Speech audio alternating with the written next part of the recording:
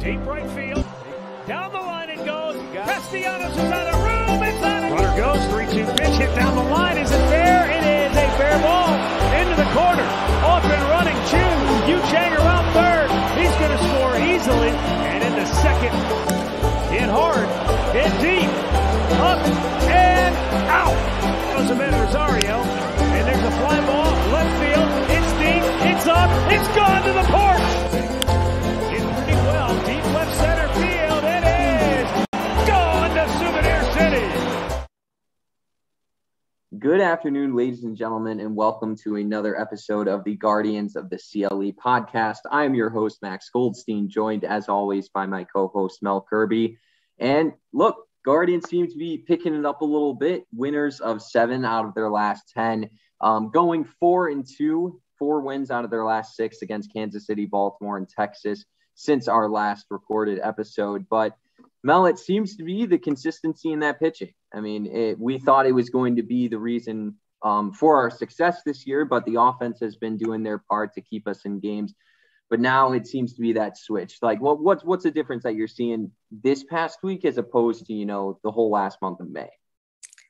Yeah, I really think, and, we can go back to before the season, and I think most people thought our starting rotation was like the one sure thing on this team. Like we were guaranteed, almost guaranteed to get success out of those 5 guys. But, it's been the bullpen and it's been the offense up and down for most of the year. The rotation struggled a little bit, but I think the same with the rest of the team. I think all these rainouts, like it's hard for these guys to get rolling. Their bullpens, are probably getting rained out, and it's hard for them to get in this, consistent flow. We were just talking about these rainouts at home before we hopped on here, but we're looking at the same situation tonight. But I think it starts at the top, talking about the rotation with Shane Bieber. So his last 3 starts, he's went 7 innings in each of them. He's struck out 26 and walked only 4, and he's only allowed 6 total runs throughout that whole stretch. And I think that's big because with Shane Bieber, we've been saying most of the season so far that his velocity is down. Is he still hurt? Is he rebounding from that shoulder still? But I think it's important to remember just how much time he missed with that shoulder injury last year. Then they had the shortened spring, and I think he's really finally just starting to get back in the groove. And, I think the success of this rotation kind of starts with him. You want him to be that, sure guy that, if you got a little bit of a losing streak going, you want to throw your ace out there and get you back in the win column. And I think he's really starting to show that over these last few starts. Yeah, it's been really exciting watching Shane just go out there and deal. Mind you, I think his last 3 starts came against he's got one coming up tonight against Texas. He faced Baltimore. Did he beat the Royals, and was the last one maybe the A's, or I'm forgetting, but either way, it's nice to see him sort of find that consistency. I think earlier on in the season, he was struggling to find the zone a little bit. And, once he was finding that struggle once teams were finding that struggle in him, he was starting to try and paint the corners and stuff like that. He was putting guys on with walks and, throwing easy grooving fastballs down the plate, and it just wasn't working out for him. But 3 straight starts with 7 innings. And like you were mentioning, he had 26 strikeouts over that span. So he's right up around 9 strikeouts per start here. And it's sort of back to same old Shane Bieber. So finding that consistency, that tone setter you were mentioning is very, very key for this team's success. And, we're certainly glad to see it. But another guy that has been somewhat consistent, had a bit of a rough outing his last time out, is Tristan McKenzie. He's arguably been the best starter for the Guardians this year in the early set of the season. But in the month of May, he had a 2.17 ERA coupled with 28 strikeouts and only 7 walks. Like I was saying, he started a couple nights ago and got knocked around a little bit, but that, I don't see that continuing. And I just kind of wanted to hear your thoughts on how Tristan McKenzie, that maturity we're seeing this season as opposed to, the last couple that he's been with the franchise. It's just really refreshing to see. Yeah, I think the stuff has never been the issue with Tristan McKenzie, right? He's got that mid-90s fastball. His pitches play off each other well. He knows how to use them. It's always been a mental struggle with Tristan. Like, he walks a guy and he would implode from there. right? And I think this year he's just found that balance of not getting too high, not getting too low. He's almost taken a page out of Aaron Savali's book. Like he's just real, like cool, calm, and collected out there on the mound, which is what you want to see from that guy when he's towing the rubber.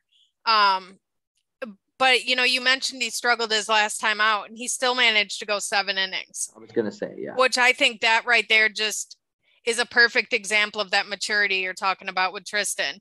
The ball was flying out of Camden Yards, which we'll talk about a little more later. He wasn't the Baltimore starter was getting knocked around just as bad. Guys were hitting him on the Utah Street. And he didn't let that get to him, though. He didn't implode. He had damage control.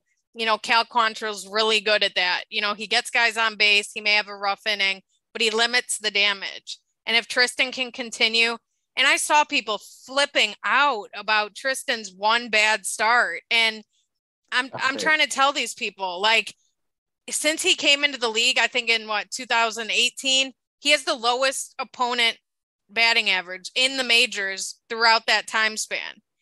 I mean, this kid is good. I mean, it's not just a fluke. Like, this kid's got good stuff and it's going to play. And he doesn't have to be the ace of this staff moving forward. But if he can be a solid 3-4 starter when guys like Daniel Espino and Gavin Williams, I mean, this rotation's going to be stacked. And I think he's a guy you want to try to lock up, try to get some more controllable years, extend him through his ARB years. He might be a good candidate for that if he can keep pitching like this moving forward. Oh, absolutely. Look, he's still super young. He's been super, super consistent throughout his career. It was really just more about finding that start after the next sort of consistency for him, which I believe he found this year. And he ran into a little bit of a bump against Baltimore. And like you were saying, still pitched 7 innings. That's a quality start in the major leagues, right? But, giving up 7 hits, 5 runs here and there. I think the killer in that one was it a 2 or 3 run homer that put us down early? I think that's what it was. But just for him to battle, get through those innings, get through the pitches he was supposed to get to, really just refreshing in my mind. But Cal Quantrill, you were just mentioning, he picked up a win this week against the Rangers, and his last start was against Kansas City. So there have been 2 straight starts where we've won with him on the bump, and he's been our tough luck starter this year, right? Really not getting that much run support. But in the last 2, we put up 6 and 8. So hopefully that just begins a theme for us moving forward. But let's see. Basically he had no run support this year. And he's only given up 4+ runs once this season. And I believe that happened a couple of weeks back. But in May, he really has just gone at least 6 innings in all of his starts. And that's what you sign up for, right? When you're pitching for the Guardians and this Cleveland franchise, you want guys that can go long innings, productive, efficient work. And that's, from the 3 guys we've mentioned so far today, Bieber, Tristan, and Cal Quantrill, they're hitting their marks. And we're about to get into Zach Plesac as well. We'll talk about him soon. But Cal Quantrill, nothing really more to say about this guy. He's only doing what he's required of. And I just can't get enough of, watching him on the bump. I see us, winning any game that he's on there for.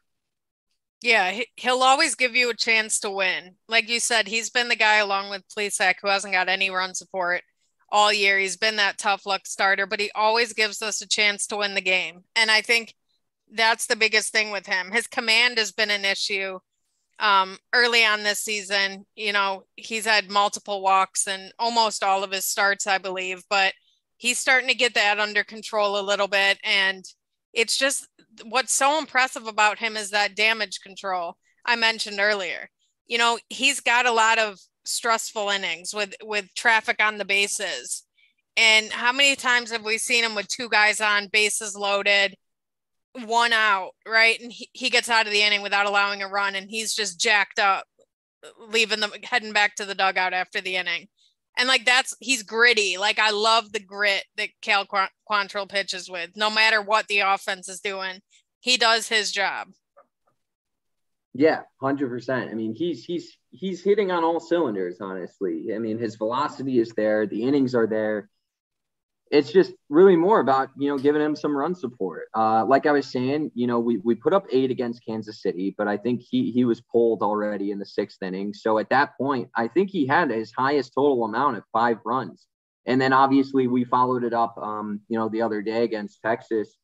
But it's really just more about this team scoring runs for some of these guys. We're just about to get into it. Zach Plesac, right? Another guy that historically, as part of our team, just hasn't had that run support. But Zach Plesac is, he's having an up and down year. He's given up 9 home runs in his last 10 starts. He's got a 3.10 ERA at home compared to a 7.52 ERA on the road.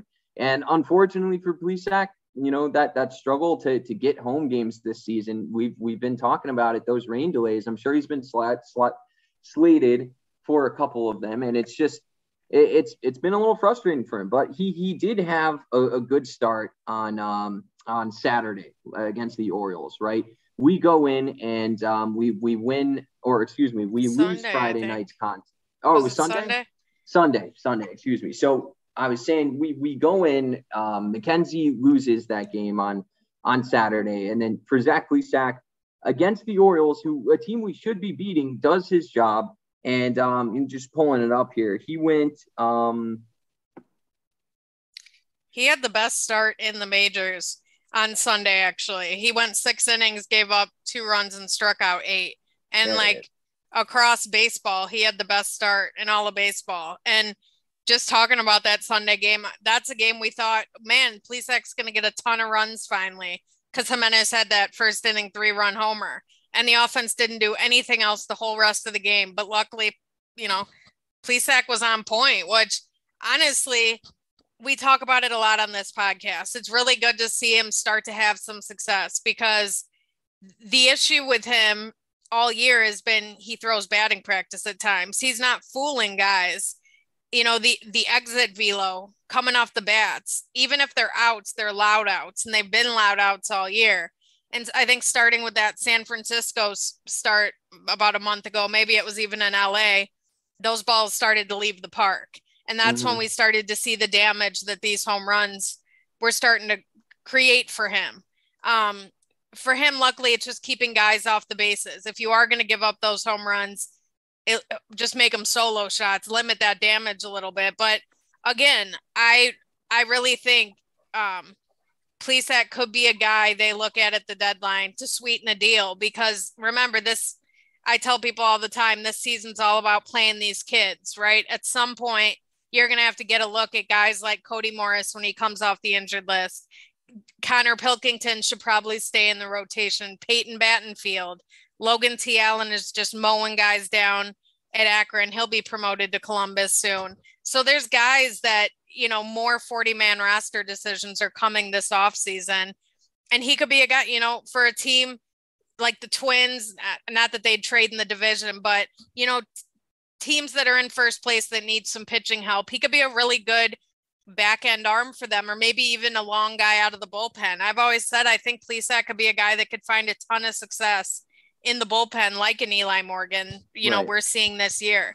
I don't think Plesac's a lost cause at all, and I love seeing him find some success, not just because it boosts his value, but because he's helping us win games, as we saw on Sunday. Right.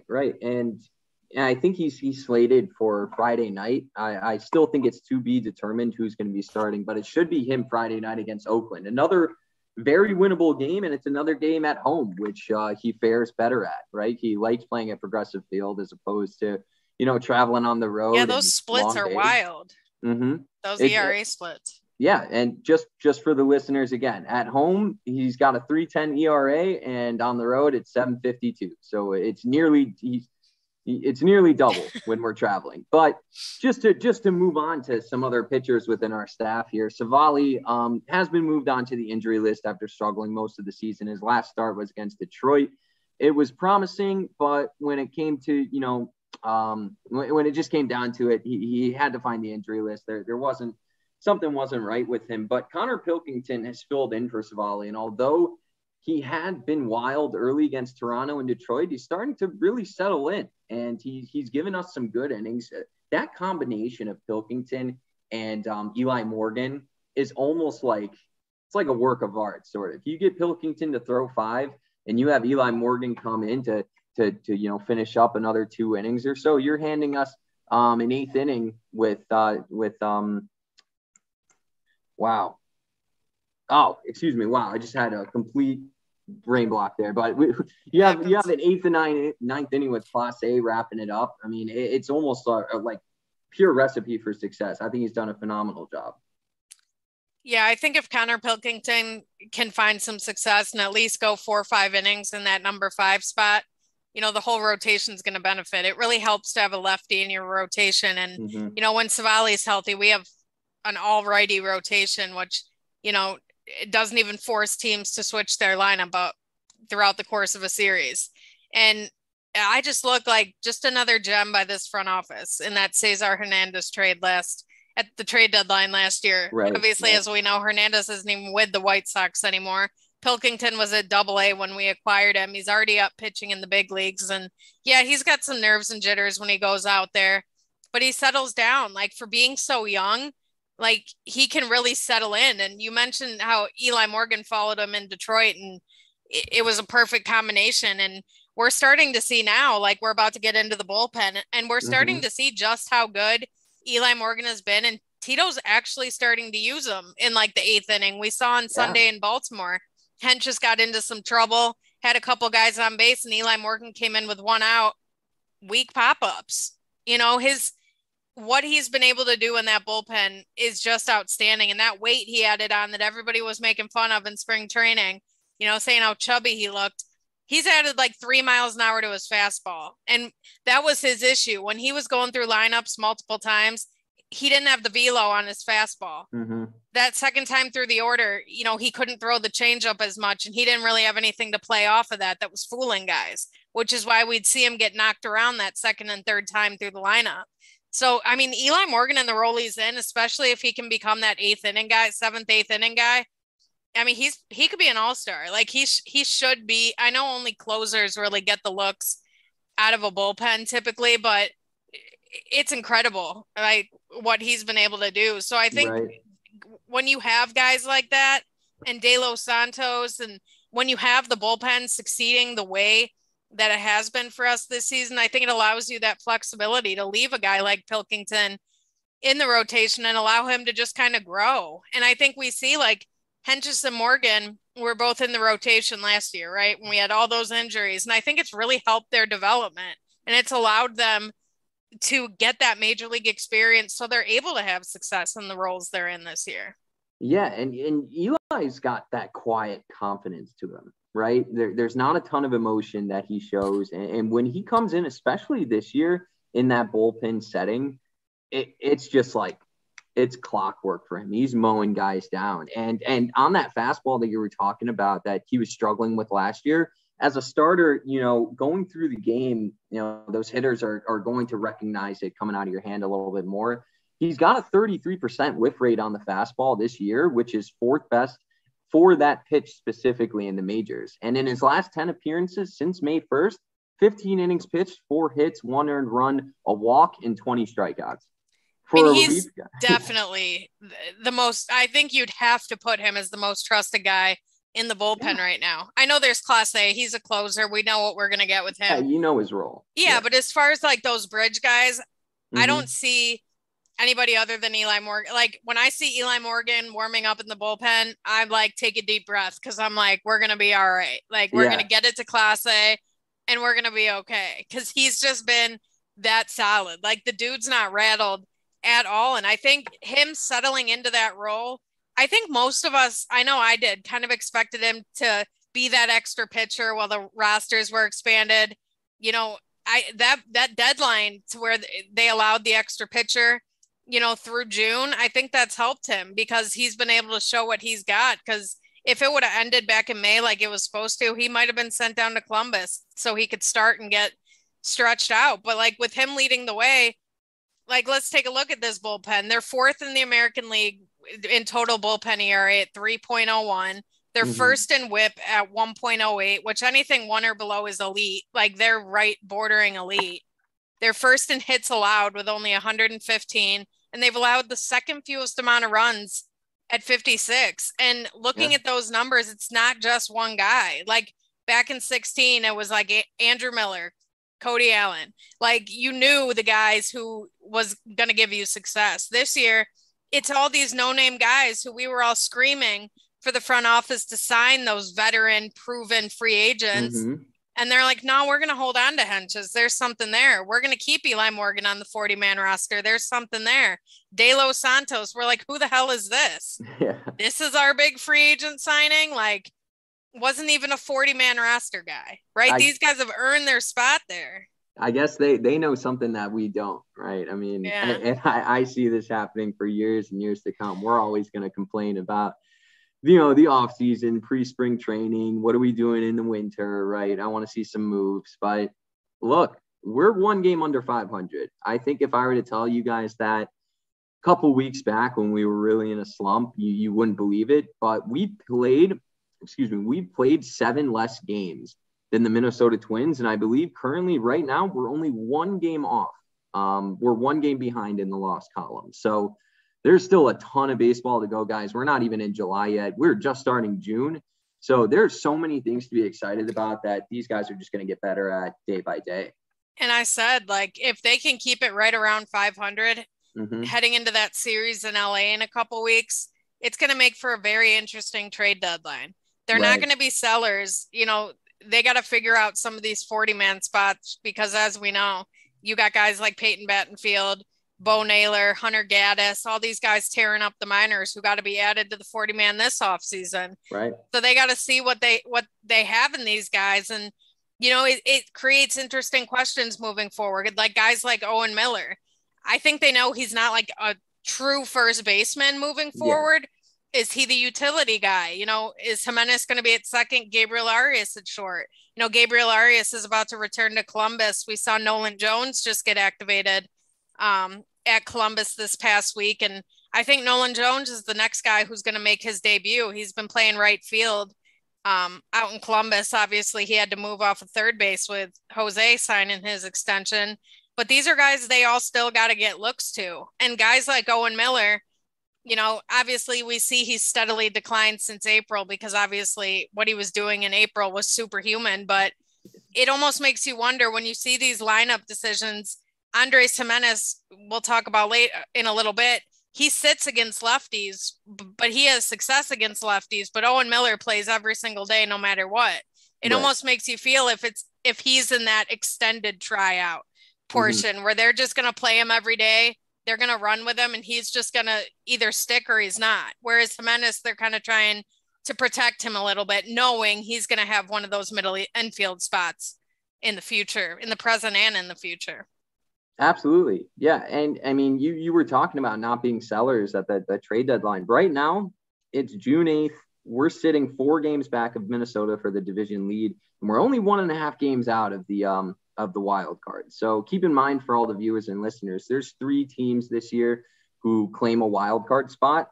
And right now we're tied with the Chicago White Sox and we're trailing the Boston Red Sox by 1.5 games. We're trailing the whole AL East. Except for Baltimore, basically. Yeah.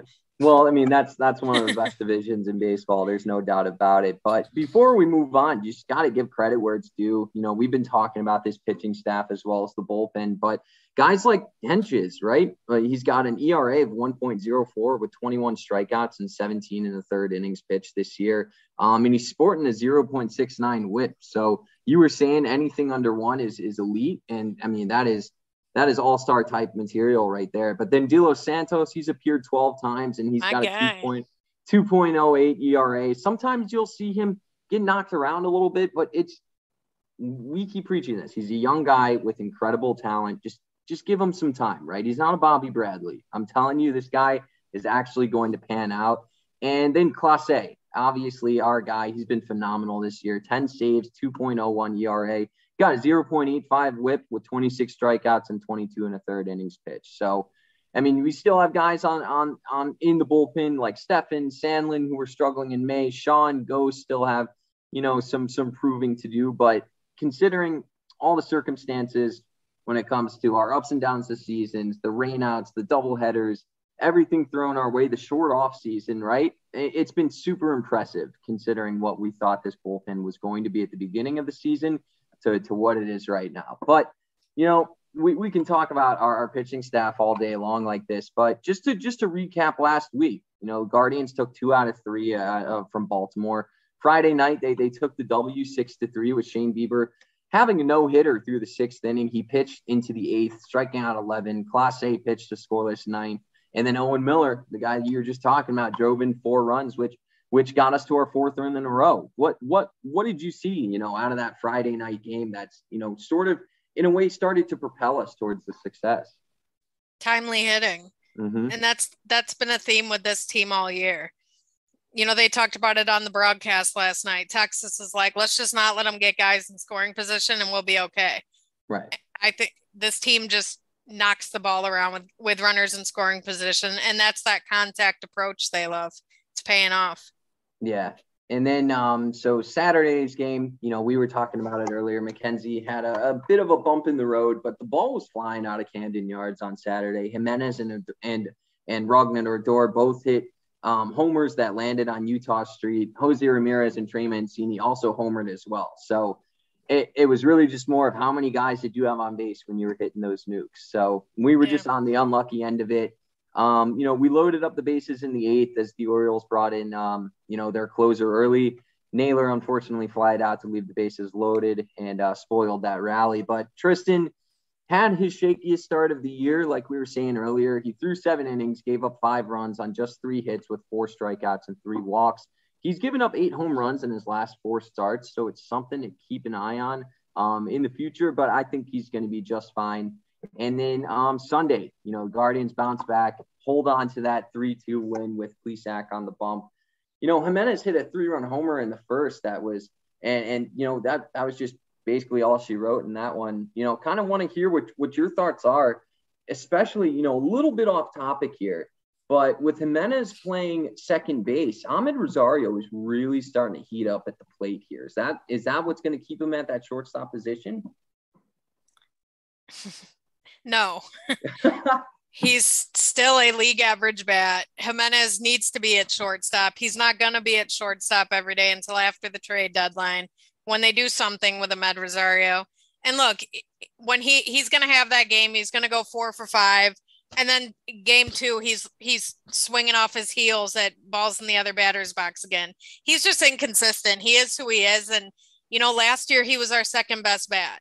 And that's how bad our offense was last year, that we thought he was a lot better than he was just because we were so bad. But a team is going to really need a league average bat. I mean, I was looking at the All-Star ballot today. Shortstop in the American League is a struggle this year. Yeah. And I really think a team like the Angels, the Phillies, they'll take him in a heartbeat because they're getting absolutely nothing out of their shortstop position right now. And don't think Ahmed Rosario doesn't know all these guys fighting for his job, that he's in the organization that does nothing but draft shortstops. Mm-hmm. But Andres Jimenez, he needs to be up in the lineup more. I would even consider putting him in the 2 hole right now. I think this season's all about riding the hot hand. During that 8-game hitting streak, he's hitting 367, 3 home runs, 9 RBIs. He scored 6 runs. I just don't see a logical reason he shouldn't be playing every single day. His numbers don't show that he's a platoon guy.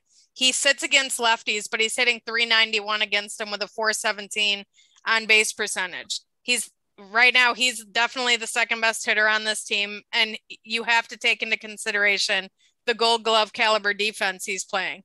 But he just continues to show us over and over he's the shortstop of the present and maybe the future. We're so busy talking about guys like Arias and Rocchio. Maybe Jimenez sticks at shortstop and those other guys got to move positions. Yeah. But, I think he's a guy that we should see playing in LA in the All-Star game for sure. Oh, absolutely. Absolutely. Yeah, I fully agree with that. But, we're slowly running out of time here. So I quickly just wanted to recap yesterday's doubleheader. So after we won game 1, 6-3, so that was our 7th win out of our last 9 games. As I mentioned at the beginning of the podcast, we won 7 out of our last 10, but Cal Quantrill, 7 innings strong, 3 runs, 8 hits, struck out 3 and walked only 1. Gave up 2 home runs in the 7th to rookie Steele Walker. I think it was his first major league hit. So congrats to that kid. Obviously, we got out with the win, so I can be happy for him. But Marcus Semien, was tearing us up yesterday. And thankfully we were able to get game one, but game two with McCarty starting, making his debut for the team, kind of just didn't have it. It was a long day for both teams, but, Texas obviously came out a little bit stronger in game two. It was sort of like we switched roles. Game one, we were in full control. Game two, it was 5-0 at one point. It sort of just slipped away.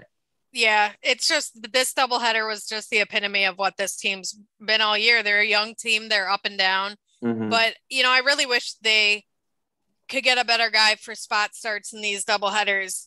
Kirk McCarty should have never faced Texas the second time through the lineup. They're a slugging team. Mm-hmm. Marcus Semien was playing out of his mind. Right. He just should have never been out there. He's not a legit prospect. That's fine.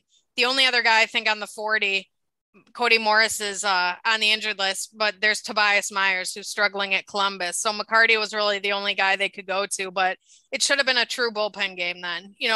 Pitch him a couple innings, bring the next guy in. But it gave him an opportunity to pitch the guys who were struggling, right? Sandlin, Steffen, Ghost, Shaw. They all got to get in, get some reps, and try to work through some things. And Sandlin didn't walk anybody, even though his first pitch went to the backstop. So, hey. Shaw got out of a jam as well. Yeah, but another thing from this game, Oscar Gonzalez still on fire. I don't know if that 2-run single he had, the league's adjusting to him. They know he swings at pitches low and away. He swung at one to make it 0-2, and he was shaking his head. He was so mad at himself. He adjusted. He got the two out, 2 strike, 2 RBI single. And that's such a good sign. I don't think people understand how susceptible this kid is to that pitch low and away. And he adjusted, and you love to see it.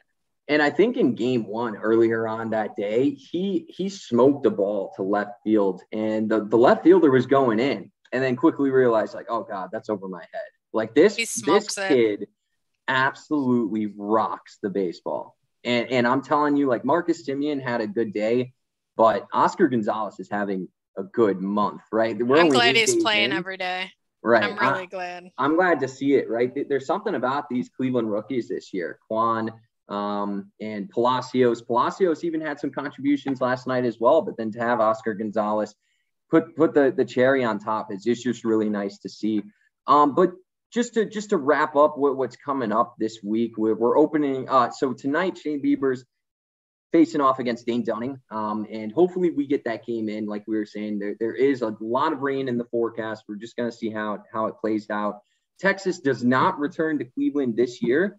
So it almost seems as if we're going to have to play it because we have a game tomorrow. We can't just push it off. So we're opening up a 4-game weekend series with Oakland at home. Thursday, Friday, Saturday, Sunday, right? We got Connor Pilkington, leading it off on Thursday. Tristan McKenzie, hopefully going to have a bounce back performance on Friday night. Saturday, Zach Plesac versus Frankie Montas. So, Montas has had some success in his career against the Guardians. He's having a bit of an up and down year, 2-6 with 3.06 ERA. I think that's the game to watch. That's going to be a really, sort of like a slugging match. So we'll see how that one goes. But Sunday's game, unusual early start, 11:35 a.m. We got Cal Quantrill going up against Cole Irvin. So get your Peacock free trials. The game's on Peacock. Yeah. A stupid MLB thing. Only they could make games less accessible to the fans they have left. Yeah. Well, get your free trials going. A little frustrating. But Mel, I wanted to pass it off to you. We got a couple injury updates here before we wrap it up. So, let us know about Aaron Savali and Franmil Reyes. Yeah, so Aaron Savali threw a side session on Monday. He did pitcher fielding practice yesterday, and he's going to throw, according to Mandy Bell, he's going to throw 3 innings for Columbus tomorrow night at Indianapolis. And Franmil Reyes has been out since May 26th with that hamstring. They're working on kind of not just getting him off the IL, but setting him up for success when he does return. He took batting practice out there this series against Texas, and the team's going to meet with him Friday to kind of figure out where to go from here. And speaking of Columbus, we mentioned Nolan Jones earlier. He could be the next guy to make his major league debut. He reached base 5 times today for Columbus. He was 3 for 3 with 3 RBIs and 2 walks. Love his hitting profile. Dude's got power. Dude walks a ton. He gets on base, and I'm super excited to see him out in the outfield, hopefully here within the next month. And before we wrap it up, make sure you guys are going online and voting for the All-Star game. The ballot's open today.